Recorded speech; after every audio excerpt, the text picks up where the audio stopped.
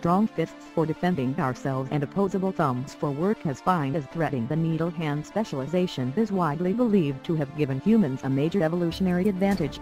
On Tuesday, scientists in the United States and Spain said the human hand may be more primitive than that of our closest living cousin, the chimpanzees. In fact, human hands are likely more similar to those of the last common ancestor we and chimps shared millions of years ago.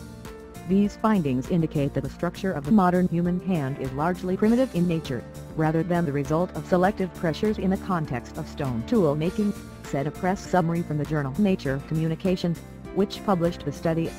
In fact, it is the hands of chimps and orangutans that changed most since they split off to form new branches of the hominid family tree, developing longer fingers, compared to the thumb, for swinging on tree branches. The human hand has a longer thumb relative to the other fingers than that of chimps and other apes, allowing for what scientists call pad-to-pad precision grasping, which simply means that our fingertips are able to touch.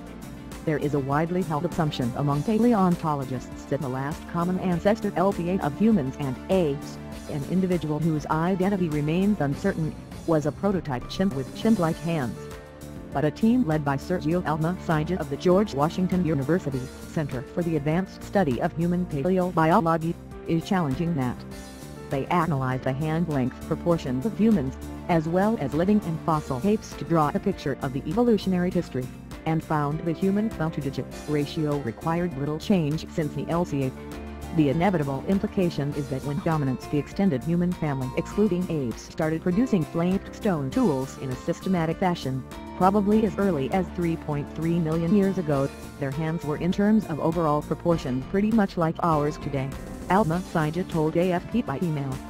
Another important take-home message is that if human hands are largely primitive, the relevant changes promoting the emergence of widespread reliance on stone tool culture were probably neurological and not manual, meaning it was our brain that allowed for adaptation.